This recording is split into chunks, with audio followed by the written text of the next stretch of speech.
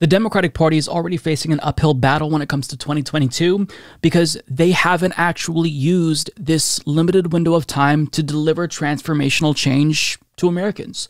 So it's already going to be very difficult to motivate people to get out and vote for them. And on top of that, there's also this. The New York Times reports Republicans gain heavy House edge in 2022 as gerrymandered maps emerge. On a highly distorted congressional map that is still taking shape, the party has added enough safe House districts to capture control of the chamber based on its redistricting alone. So just based on their performance and Joe Biden's approval ratings alone, it would be very difficult for them to retain control of the House. But when you factor in gerrymandering, it's going to be a bloodbath in 2022. Now, the New York Times further explains, a year before the polls open in the 2022 midterm elections, Republicans are already poised to flip at least 5 seats in the closely divided House thanks to redrawn district maps that are more distorted, more disjointed, and more gerrymandered than any since the Voting Rights Act was passed in 1965.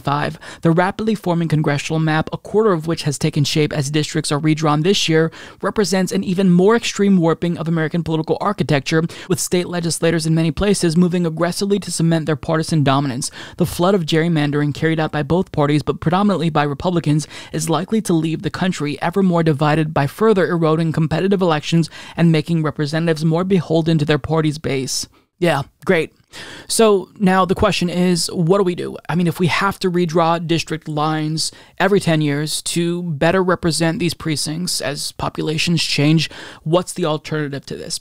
Well, aside from just getting rid of our current electoral system altogether, which we should do, by the way, an alternative is to have independent, impartial, nonpartisan organizations redraw these district lines. So that way, they're not trying to score up wins for either of the two parties. They're just drawing them so that way each precinct is best represented.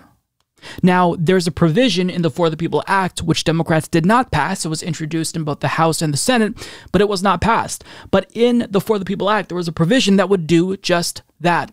It would outsource the role of redrawing districts every 10 years to independent commissions. But because that didn't pass, and because it's unlikely to pass and these districts are already redrawn, it's going to further skew the entire Congress towards Republicans, so they even have more of an advantage.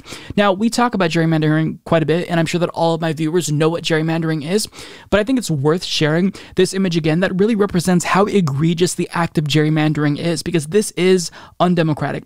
So as you can see, if you have 50 precincts, 60% blue and 40% red, and you need to create 5 districts out of these 50 precincts, and in theory, if you draw these districts impartially, it should look like this. But if you get creative in the way you draw these districts, you can turn a disadvantage into an advantage, even if there are less red precincts than blue precincts in these 5 districts, and it could look like this. So in theory, the party that has the highest percentage of votes should see a relatively proportional amount of seats in Congress. I mean, we don't have a proportionally representative system, but just it should maybe loosely resemble that. But that's not the case thanks to gerrymandering. If it weren't for gerrymandering, Republicans would struggle to retain control of Congress because there's just overall more people in this country who aren't Republicans. That's just the fact. But they continue to give themselves an edge by tweaking our electoral system and making it advantage them. Now, we don't even have to go to that example of gerrymandering, because there's a couple of districts that I want to highlight that show you how fucked up these districts look after they've been gerrymandered into oblivion. So this is the 2nd Congressional District of Texas. This is Dan Crenshaw's district. And as you can see, I mean, it looks incredibly fucked up thanks to gerrymandering. It's almost a spiral of sorts, and you can take the shape of this and actually make it into an eye patch of sorts. That's how bizarre it looks. Now, this one here is the 35th Congressional District of Texas. This is Republican Lloyd Doggett's district, and it looks vaguely like the rifle spear in Bloodborne, if you ask me. Now, let's go on over to the 4th Congressional District of Illinois.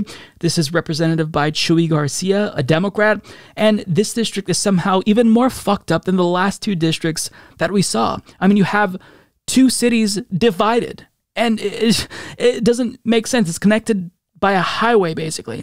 Now, you have some more examples here. This is Ohio's 11th Congressional District, Texas 33, Illinois 7. But I mean, this is all subject to change, assuming that these districts are going to be redrawn as well.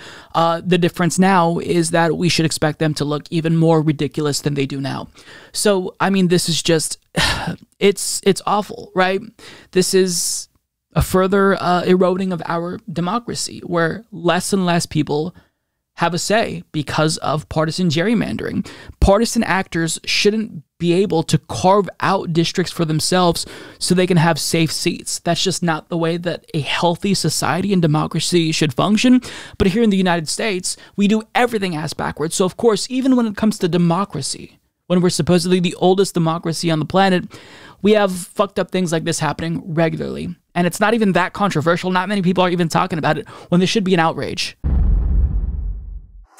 Do yourself a favor and click the join button on YouTube to become a member. Because Mike's doing a great job. Getting to watch his videos before everyone else is tremendous. Many people are saying this. Join today, folks. You won't regret it.